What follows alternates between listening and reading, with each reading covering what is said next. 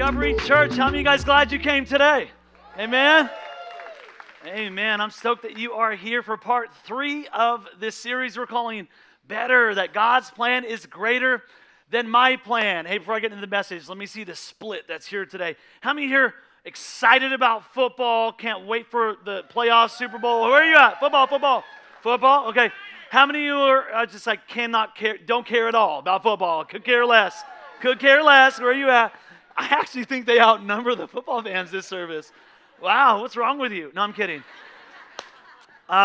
Excited about that. Glad that you're here, though. You're going to catch the game. Some of you came to this service intentionally so you can catch the game later. But we're in this series called Better, and that God's plan is greater than my plan. And you may be here today, and that might not be something that you fully believe in yet. That's not something that you might not be there yet. There's inside this room today, there's a lot of different people, come from different spiritual backgrounds. You're on different areas of faith and spiritual journey. That's all good. You might not be there yet, but here's my challenge. Even if you're not there yet, even if you don't fully believe, can I encourage you? Just give God a try. That's what this series is about. It's like, look, you've been trying it your way for a long time. You've been doing your way, your plan, your agenda, your ambitions. You've been doing it that way, and you're getting the results of your plan. If you at all, there's anything inside of you that says, there's got to be more than this. There's got to be more. I think I was meant for something more. There's got to be more to life than this. Then give God a try. You have given your life over to the pursuits of so many other things. You pursue money or people or success or I don't know what you pursue, but you pursued a lot of things.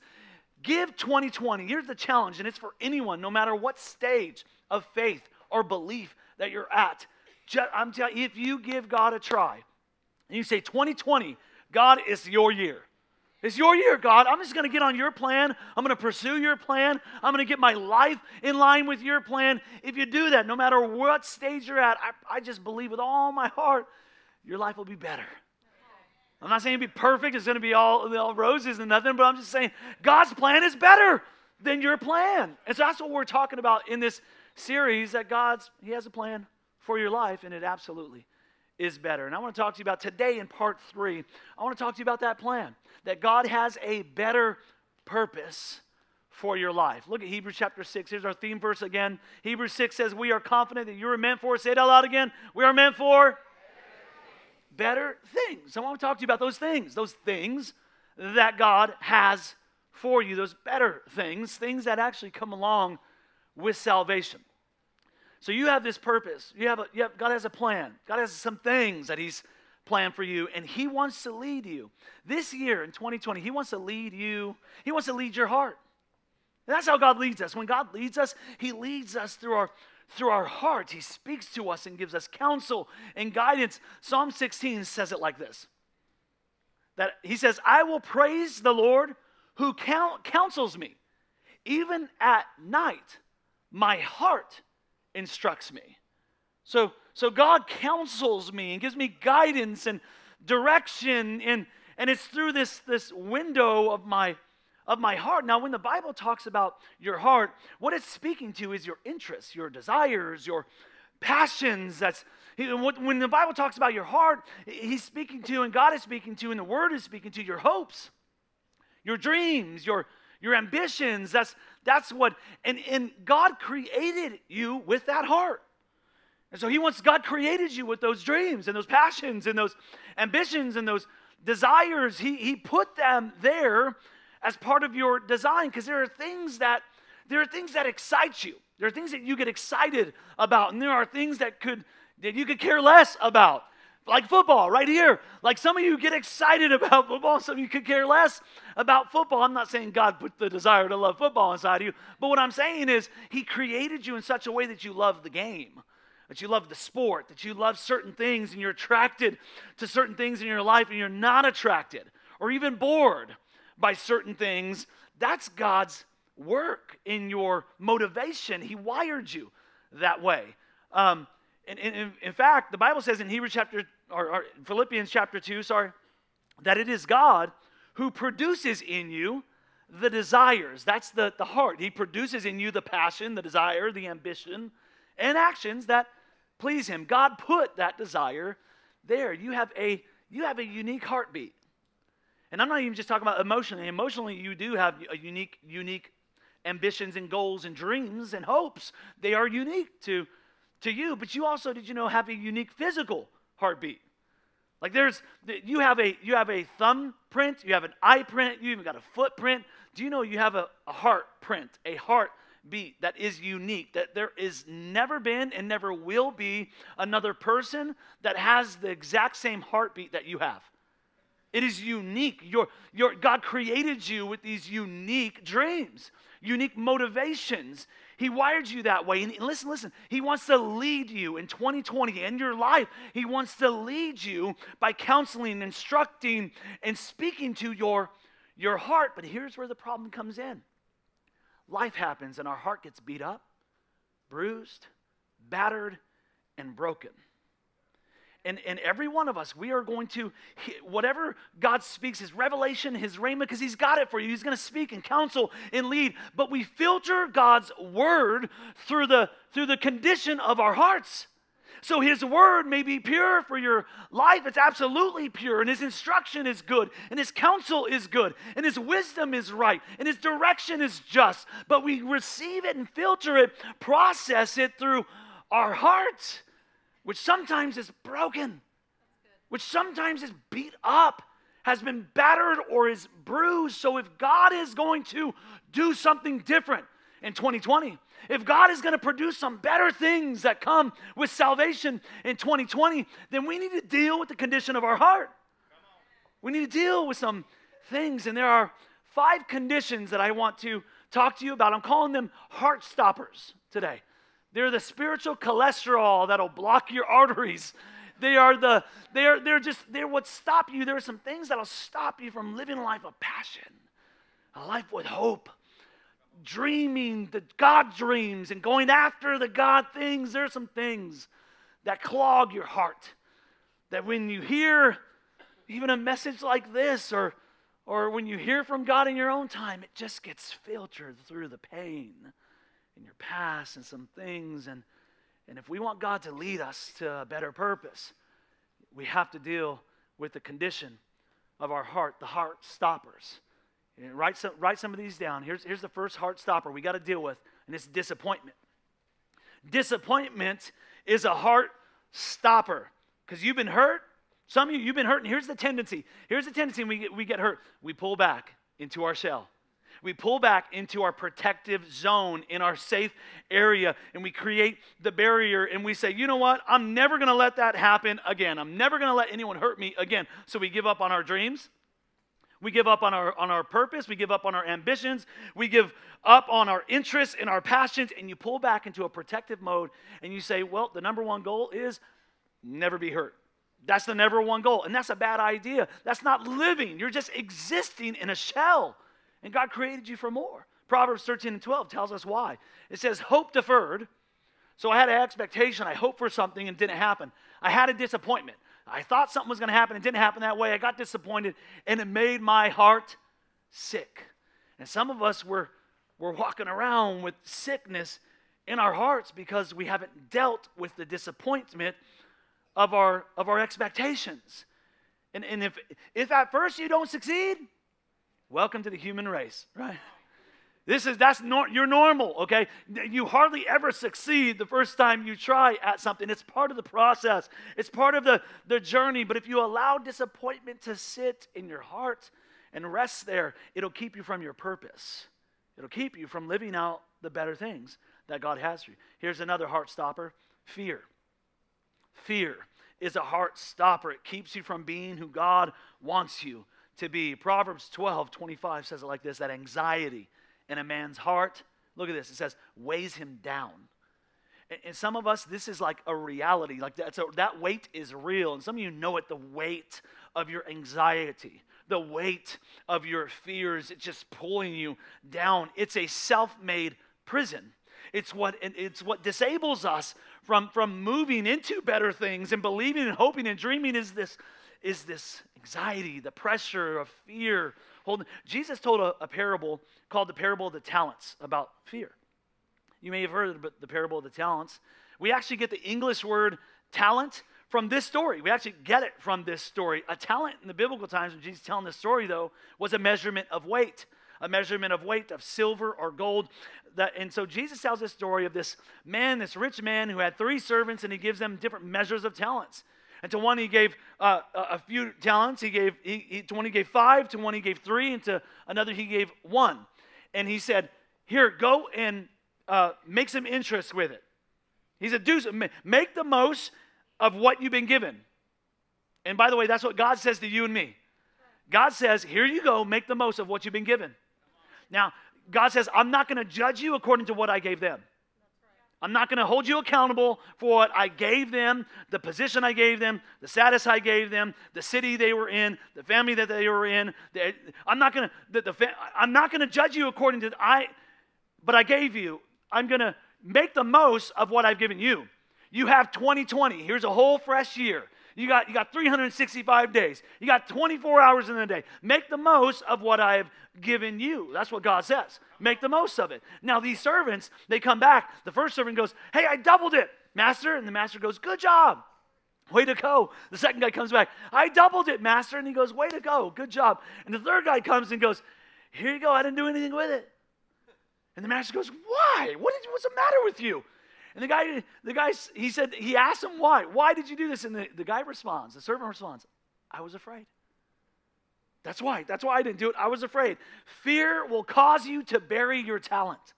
Fear will cause you to stop living your dreams. It keeps you from attempting that goal. It diminishes your passion. It limits your vision. It shrinks your heart. Fear is a heart stopper that we need to deal with if we want to live out a better purpose.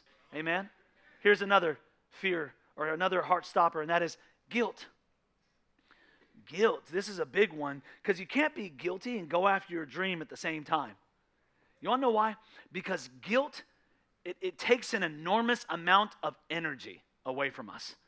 It's like you're carrying this huge sack of garbage around your back all day. It just takes so much energy. You have to pause all throughout your day. You get tired from carrying the regrets of your past, the shame of your mistakes and the guilt, and you cannot be confident and guilty at the same time. You can't even be passionate. You can't live with passion and guilty at the same time. Psalm 40 says this, my sins have caught up with me so that I can no longer see. Man, it affects my vision now. I can't see what God wants to do in my life. I have lost heart.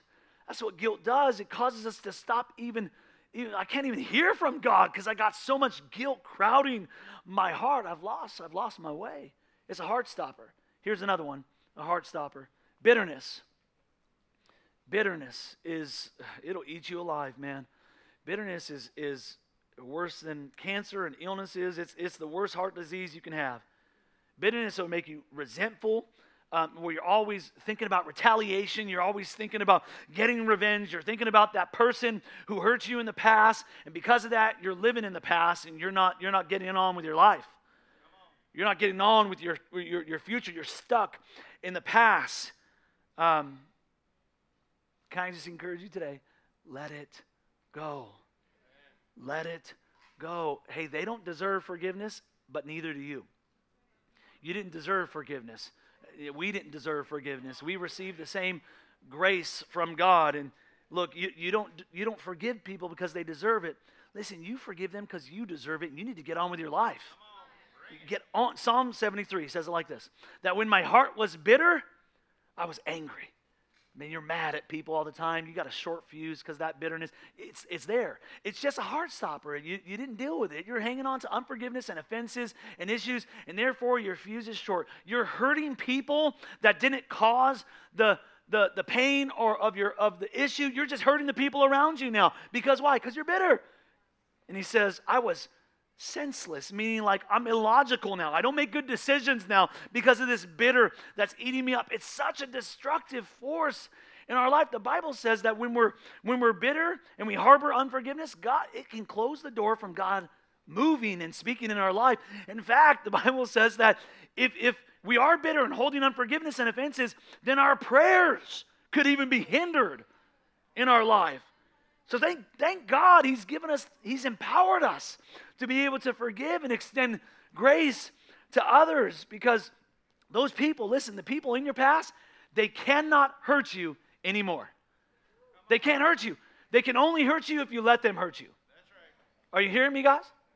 They can only hurt you if you and how do you let them hurt you? You know how you let them hurt you? By rehearsing it in your mind.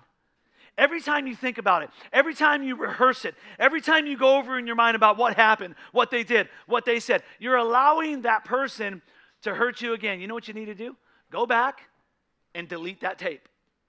Go back and erase that thing. That's what you need to do. Go back and erase it. It's a heart stopper, heart disease that'll keep you from living your purpose. Here's the last one I want to give you guys. It's rejection. Rejection. It may be the most painful one of all. Anyone in here who's experienced rejection from a friend or a parent or a boyfriend or a girlfriend, anything like that? No, rejection hurts, doesn't it?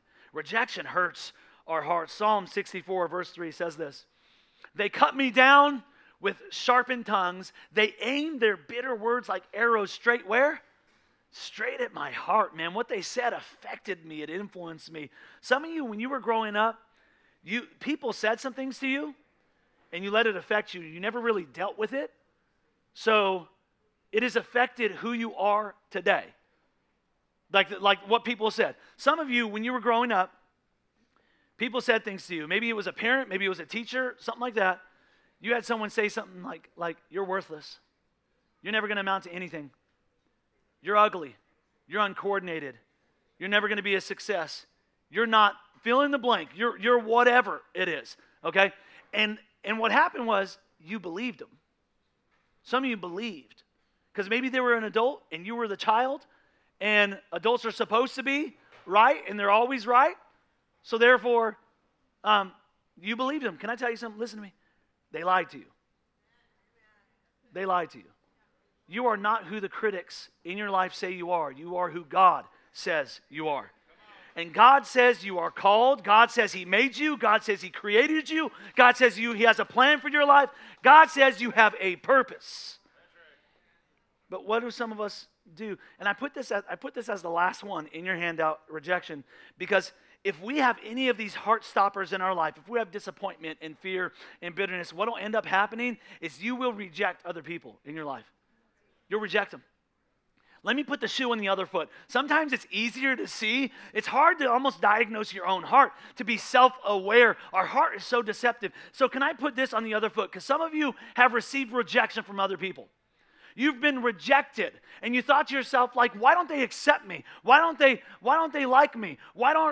And can I tell you something? It's not about you. Sometimes the rejection that you've received has nothing to do with you. It's about them. It's sometimes the rejection that you've received is not really rejection, it's projection. It's projection.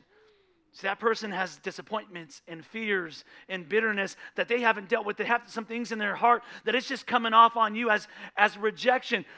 So let's put the shoe back on our foot. Could it be that you are rejecting people all throughout your life because they're not measuring up to your standards and your expectations, not because of them, but because you have a heart issue you haven't dealt with? Oh, are you hearing me, y'all?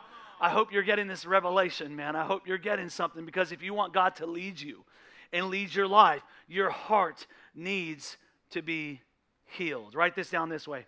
If you want God to lead you, look, open your heart to God and let Him heal it. Open your heart to God and let it heal it. No matter your heartache, no matter your hurt, no matter your habit that you can't get rid of, nobody can heal your heart like Jesus can. And if you want something to be different this year, if you want it to be better and you want to go after a better purpose and better things, you have to open your heart and let God heal and touch those areas of disappointment and fear and rejection and bitterness. You have to, in order for God to lead your heart. Here's Revelation chapter 30, one of my favorite verses. Revelation 30 verse 20 says, Jesus says this: "Behold, I stand at the door knocking," He says. And some of you have sensed it, man. That's why you're even here today. Some of you have sensed it this year. Something is different. You desire something different. And you hear like a knocking. There's a knocking happening. But can I tell you something? You're going to want to. There's going to be a part of you that still wants to hold on to the fear because you feel it keeps you safe. There's security in having that fear. Some of you, you're going to hear the knocking, but you want to hold on to that disappointment. You want to hold on to the hurt and the bitterness. You're still going to want to hold on to that resentment and that unforgiveness and that you're still going to want to hold on to that, but you still hear the knocking on your heart's door. Here's what the Bible says. Revelation 3 continues. He says, if your heart is open to hear my voice, and you open the door of your heart, I will come in to you, Jesus says. I will come in and heal the issues of your heart. Listen, if you want it to be better, you got to let him in. If you want it to be different, you got to let him in.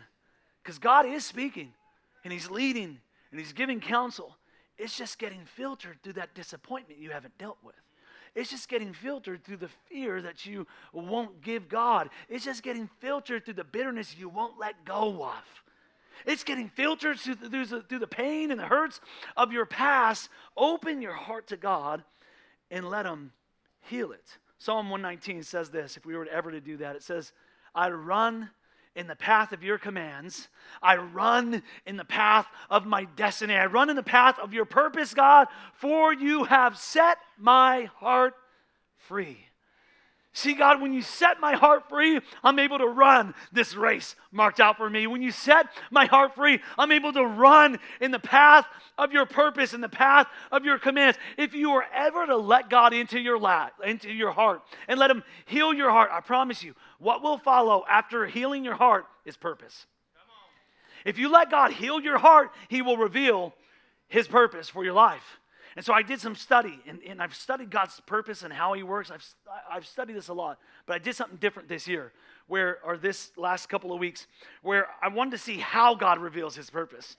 And I found that there are 4 primary ways in the Bible. There's probably a lot of different ways that God does reveal his purpose, but there are 4 primary ways that God will and does reveal his purpose in our life. So if we're ever to let God heal our hearts, he'll reveal his purpose. And how he reveals his purpose is usually one of these 4 ways. And you can probably see how God is speaking to you, honestly, in every one of these ways. Write this down, because how does God want to reveal his purpose? Number 1, God reveals his purpose in the scripture. One of the ways is the call from birth.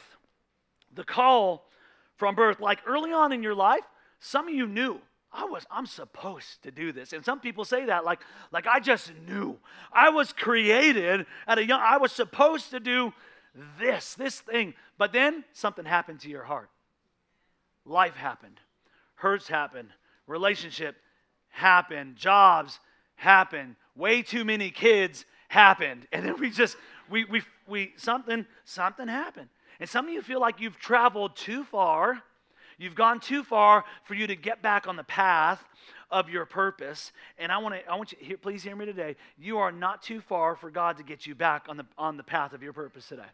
You are not too far. You haven't, no matter how far you've gone, God can still get you onto his plan no matter where you are. And the best example of that, of this call of God, is in Jeremiah and Jeremiah's life. In Jeremiah chapter 1, he says this, before I formed you in the womb, like from birth, he says, I knew you, God says. Before you were born, I set you apart.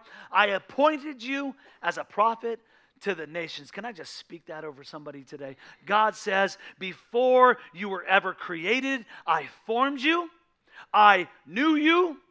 I set you apart. And I appointed you. And that is true for every one of you. God has a plan for your life. And then Jeremiah responds, and he says, alas, sovereign Lord, I said, I don't know how. And that's where a lot of us stop right there. I don't know how, though, God. We hear God, but then we filter it through the resume. We compare God's plan to our own resume, and we go, I don't know how to do that. And you're measuring yourself by yourself instead of the God who's called you. And he says, I don't know how to speak. I'm too young. But the Lord said, do not say, I am too whatever.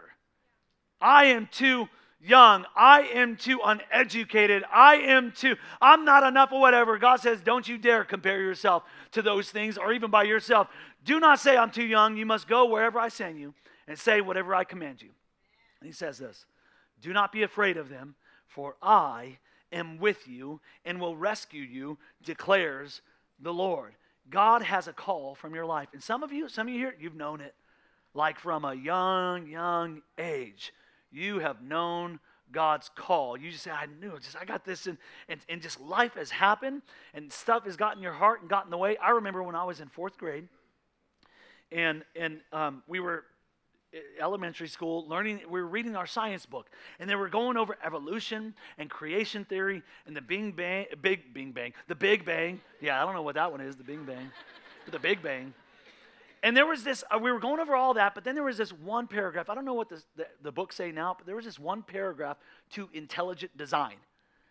And in that one paragraph, it just said something like, some people believe that there is a God or a being that has created everything in all existence. And that stood out to me. And I don't know about you, but I was not raised in a Christian home, in a religious home. I had no knowledge of God or Bible. And I would go visit my cousins at my aunt and uncles in Riverside, and they were Seventh-day Adventists, and so a Christian, and I would hear a little bit, but I was so young. I just said I have no knowledge of God or Jesus, but that stood out to me.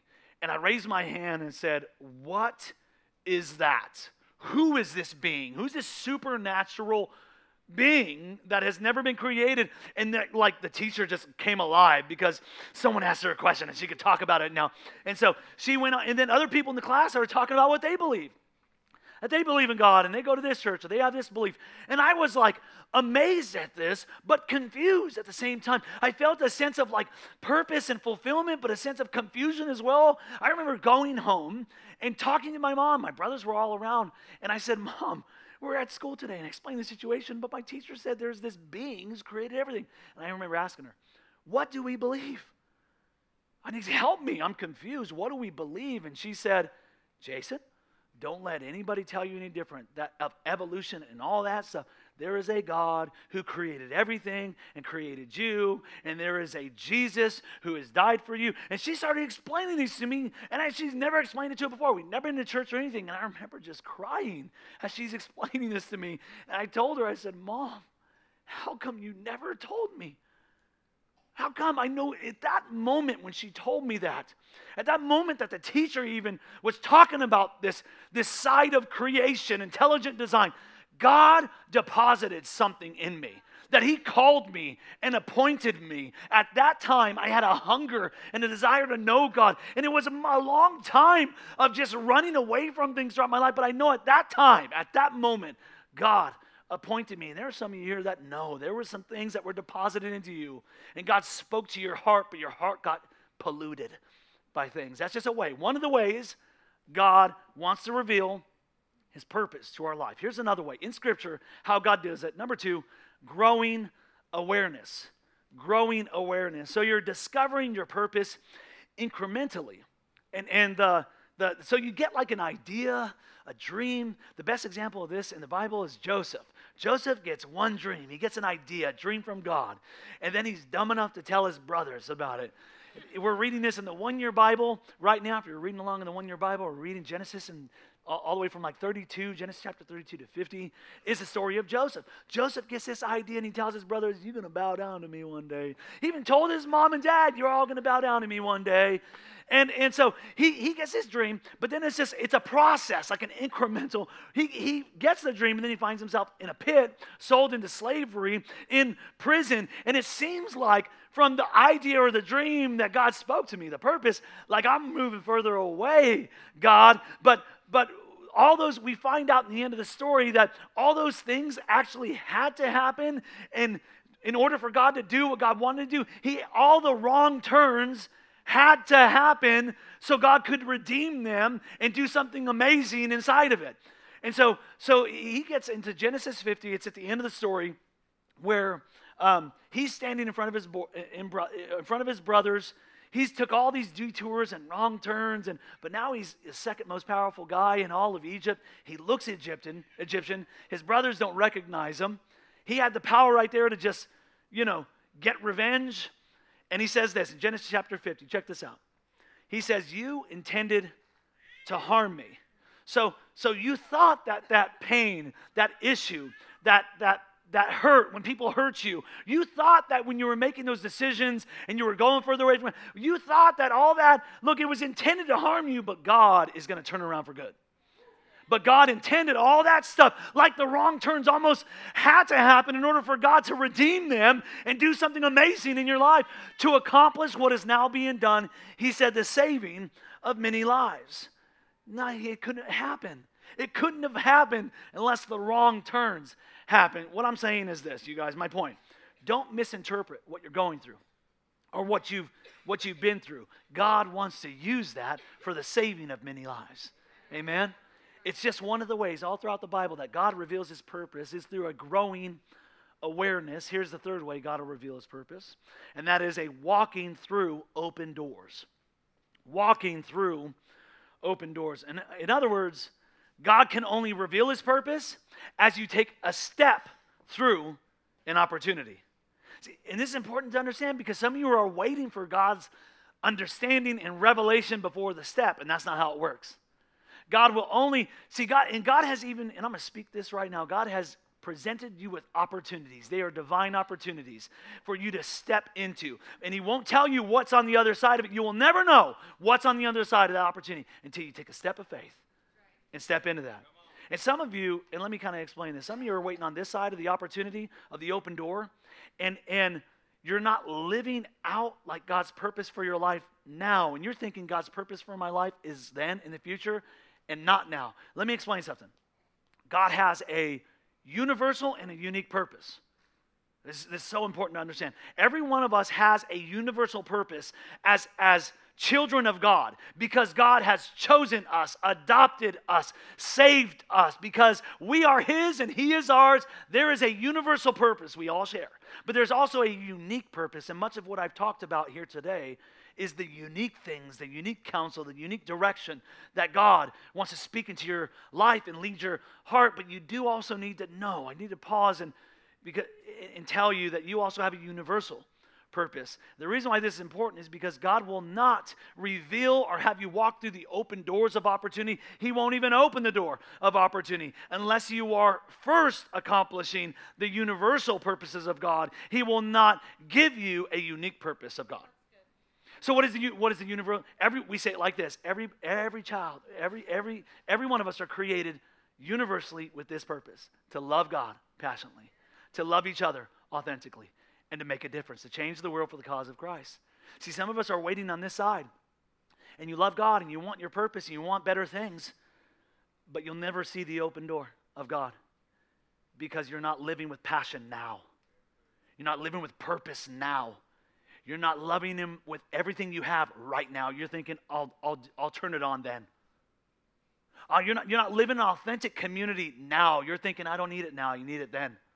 You're not making a difference with your life now. You're saying, I don't need to make it. No, making a difference with my life and changing the rules, in my purpose. It's not now. And you will never get the open door unless you start now. Amen, somebody? So whatever you're doing, do it with all your heart. I love what Martin Luther King Jr. says. He has a quote. It's beautiful. He says, if a man is called to be a street sweeper, he should sweep streets even as Michelangelo painted, or Beethoven composed music, or Shakespeare wrote poetry. He should sweep streets so well that all the hosts of heaven and earth will pause and say, here lived a great street sweeper who did his job well. Oh, ain't that good? See, I just feel like you need to know that living on this side of your purpose, or this side of the open door, you need to start living with passion now. Deal with the things in our heart and live with passion and purpose now, and God will open a door. And the best example of walking through the open doors of opportunity that I could find, there's a lot of them in the Bible, but the best example is Queen Esther. Esther, in your Bible, there's a whole book, Esther, but Esther is, She's a Jewish girl. Her parents died. She got adopted. She's living in Babylonian culture. So she's a misfit, but she's beautiful. And the king one day has this beauty pageant, and she wins the pageant, becomes the queen of Babylon and there's this guy in the king's court, one of the officials, that wants to kill and eradicate all the Jewish race. And here she is, a Jew, but they don't know she's a Jew. And her uncle Mordecai tells her, hey, you didn't become queen just so that you can live in a palace and live comfortably and be a queen. You got this position so that you can have the king's ear. And so it says in Esther chapter 4, Mordecai is telling Esther, for if you remain silent, if you don't step through this opportunity, and I'm going to speak that, come on, some of you got some opportunities that you've been waiting on. You need to step through the open doors of opportunity God has. If you remain silent at this time, relief and deliverance for the Jews will arise from another place. God is saying, if you don't step through the opportunity, if you don't take advantage of that, I'll have someone else do it. Look, God don't need you. You need him. We don't have to serve God. We get to serve God. God is saying, look, I got some opportunities for you, but they are for you. You ain't doing me a favor. I'm opening a door. Do you want to walk through it? No? All right, I'll give it to someone else. But you and your father's family will perish. Don't think that you are going to preserve yourself by staying on that side of the open door. By staying on that side of the opportunity. And then he continues. And who knows, but that you have come to your royal position for such a time as this. And that's how God will reveal his purpose. He'll give such a time as this window, present you with an opportunity. And she says, I'll go to the king, even though it's against the law. And if I perish, I perish. So I'm just telling you, there is such a time as this moment in your life that God wants to reveal himself. There are opportunities that are presented to you. There's opportunities of you to serve on the dream team. Actually, our Next Steps classes, we do it every month here at Discovery to help you discover your purpose and start living the life God has called you to live, to love God, love each other, and change the world. That's why we do Next Steps every month. And there are opportunities for you to get connected to a group. There's opportunities for you to lead in a group. And some of you are sitting on this side going, I don't know if I can. And God is going, come on, this door ain't going to stay open for long. You need to understand that we serve a God that opens doors no man can shut and shuts doors no man can open. And he'll reveal himself by opening the door of opportunity. Here's the last way God will reveal himself. He wants to reveal his purpose, and that is through a God encounter. A God encounter where God just speaks, man. In the moment saturated in his presence, you hear the whisper in your heart because your heart is open. It's been healed. It's not cluttered, but God speaks in a God encounter. And for anyone here that hasn't had that moment, you can. You can have that moment. It is available. It's available to you. The best example is in Acts chapter 9 with the Apostle Paul. And before he had this encounter, his name was Saul. And it says, meanwhile, Saul was still breathing out murderous threats against the Lord's disciples. Saul, before he became Paul and was appointed as an apostle, he was persecuting the church, like killing the church. He was the one standing by as they stoned Stephen. It continues. He went to the high priest and asked him for letters, like permission, to the synagogues in Damascus, so that if he found anyone there who belonged to the way, and that's what they called Christians back then, the way, whether men or women, he might take them as prisoners to Jerusalem. He said, let me sick them. I'm going to go get every one of them. Then it says, and as he neared Damascus on his journey, suddenly, and I just pray for a suddenly moment in your life. Like I can preach God's word. I can share with you God's word. We can create even atmospheres of worship and prayer and lights and all that stuff. But one thing I cannot give you is suddenly. I can't give you a suddenly moment. And I pray that God gives you a suddenly moment. And if you haven't had like a suddenly moment, I want you to, we're having our night of worship this Wednesday. This Wednesday is a night of worship saturated with the presence of God so that God can speak. And some of you say, well, I haven't had a suddenly moment. Maybe it's because you haven't been in the room when God was there. I'm actually, and which is God is omnipresent, don't get me wrong, but there are moments where his manifest presence is saturated. I'm actually speaking a series this year I got planned called In the Room. in the room and the power of just being in the right place at the right time. And the reason why those opportunities haven't opened to you, the reason why it's unclear or you haven't heard, you're in the wrong room. Come on, somebody. I'm going to preach that later. He says, suddenly a light from heaven flashed around him. He fell to the ground and heard a voice and said to him, Saul, Saul, why do you persecute me? Who are you? He says. Saul asked, he says, I'm Jesus who you are persecuting. And he replied, now get up and go. And God has, as you walk this journey out with God, as you walk this thing out, man, God's going to have some get up and go moments for you. He's going to say, and I don't have enough time to go over all the get up and go moments of God that he's told me, get up and go, give that word, get up and go, speak that, get up and go, plant that church, get up and go. And as you walk this out and your heart is open before God and healed before God, God wants to lead you. And he's going to tell you, get up and go. Here's the truth. Write this down. God created me on purpose for a purpose. I hope you receive that today. And you're going to hear this over and over and over at Discovery in different ways. God created you on purpose for a purpose. Will you receive it? God created you on purpose for a purpose. I have been saved to serve. That's why God saved you. Last scripture, and then I'm going to pray. Galatians chapter 5 says this. Stay with me, you guys. Galatians chapter 5. Thank you so much. You were called to freedom, brothers and sisters. Only don't let this freedom be an opportunity to indulge your selfish impulses. God has created you. He has set you free. What he's saying is, don't just be selfish with it. No. Serve each other through love. God created you on purpose for a purpose. You have been saved to serve. Come on, let me pray for you all over this room.